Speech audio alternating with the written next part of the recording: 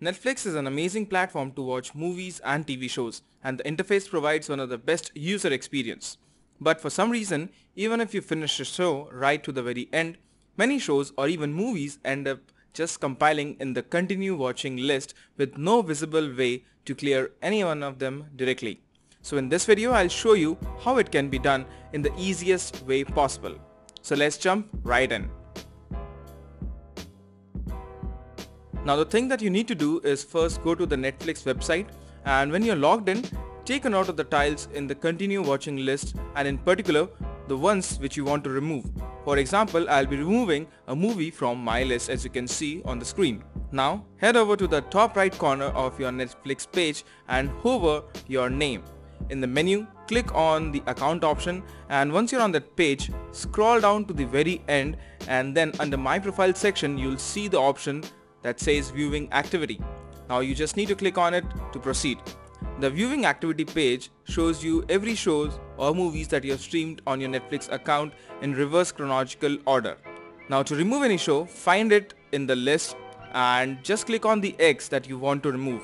If you're trying to remove a series, just choose one of the episodes for now. Click the X to the right of the show to get rid of it.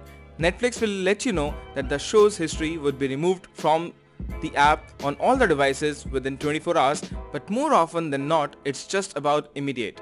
If you removed a Netflix title that isn't in a series or is a movie, you can stop here. Otherwise, in the deletion message, Netflix asks you if you want to remove the entire series from the history, and if you just want to continue, click remove series to completely remove all episodes, thus clearing it from the continue watching list. Now to see if everything is done the right way, head over to your Netflix homepage. The titles you wanted to remove from the continue watching list should have disappeared, or if you removed all of them, the list itself should no longer be present. If this isn't the case, give it up to 24 hours as Netflix suggests that all of the devices might take up some time to sync up.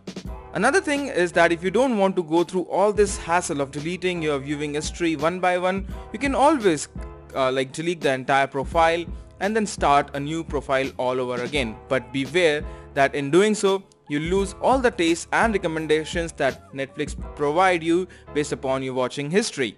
To do this, hover over the name again and click on manage profile in the menu, and then click add profile to put in a name and then just save it. You can also add profiles from other devices.